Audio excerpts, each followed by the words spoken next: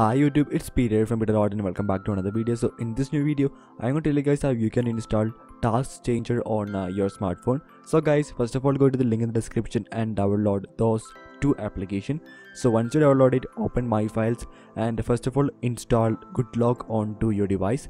That means go to the recent downloads, tap on the GoodLock icon and again tap on the unzip icon to unzip the folder and again tap on GoodLock icon to install the application onto your device.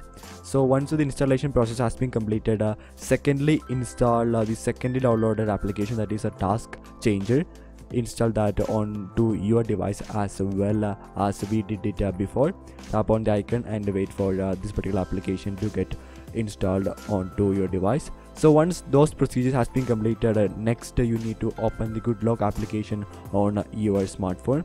So go to your app drawer or home screen and tap on the GoodLock applications icon and again tap on Task Changer.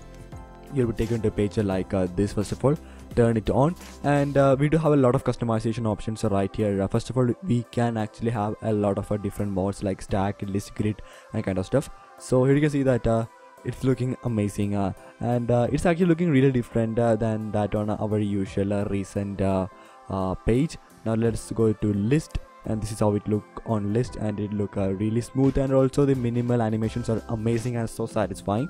And we also have a different types of animations like grid is what you see now. So you can actually customize it in the way you want. That means you can choose between different types of animations and layout from the application itself.